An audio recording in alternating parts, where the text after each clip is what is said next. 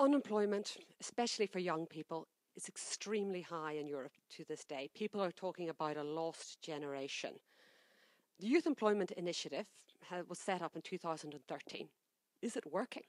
Yes, it is working. I'm happy today that after we have collected all the data from the member states, that we can say it is indeed working. We still have a youth unemployment that is too high, that's for sure. With 18.6%, this is not a level that we can afford for many years, and we will not accept this. So we continue our efforts. But if we compare it with the figures we had 3 years ago, then we see that at that moment we had almost 24% of young people unemployed. We created more than 1.5 million jobs in 3 years. And I think we can say it works. We see it in the figures on the youth unemployment. They went down, they dropped.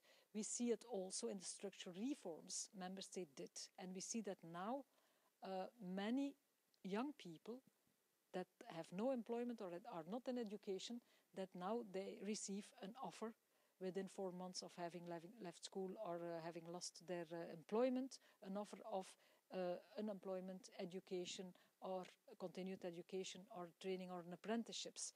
And member states did the structural reforms to make that possible, and I'm sure that this will bear fruit even more in the future than it did in the past. Are there any countries that are dragging their feet? Are there countries that could do better in implementing the youth guarantee? Well, we see that it's difficult to compare member states here because their starting situation is different. You had member states where there was already everything was, let me say, structural okay, and they reached already all young people without a job. Others came from further.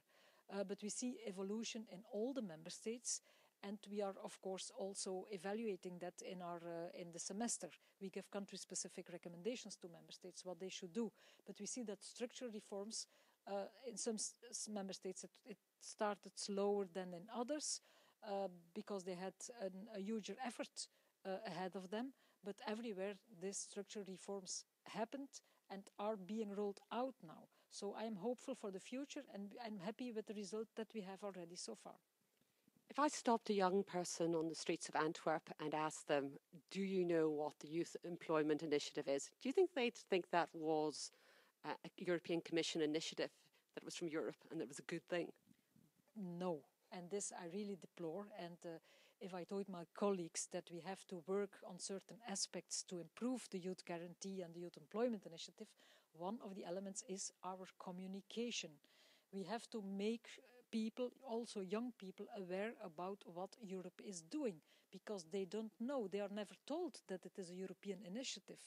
And we have to use all kinds of tools to make this very clear to people, because this is typical an initiative that is bearing results and that is improving the situation of many young people. And people should know that they are in the heart of our policies, especially young people.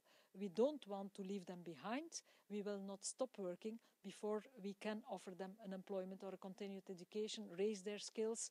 And of course, it's not only at the labor market side that we have to do this work.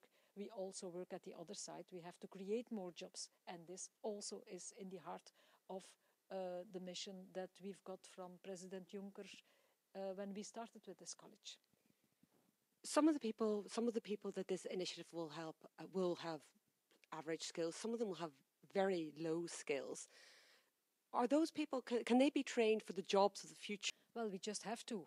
And we now consider digital skills as basic skills. We know that 90% of the jobs of the future will need digital skills. And we see, when we look at the workforce in Europe, younger and older, we see on average that only 40% have the skills they need on the job market in the future. So that's the reason why we developed a skills strategy. We launched a skills strategy, and among other things, there we launched also a skills guarantee, and this means that all the people, also people that left already school, must receive an offer if necessary, must have the occasion to be reskilled or upskilled, to have at least the basic digital and also literacy and numeracy skills.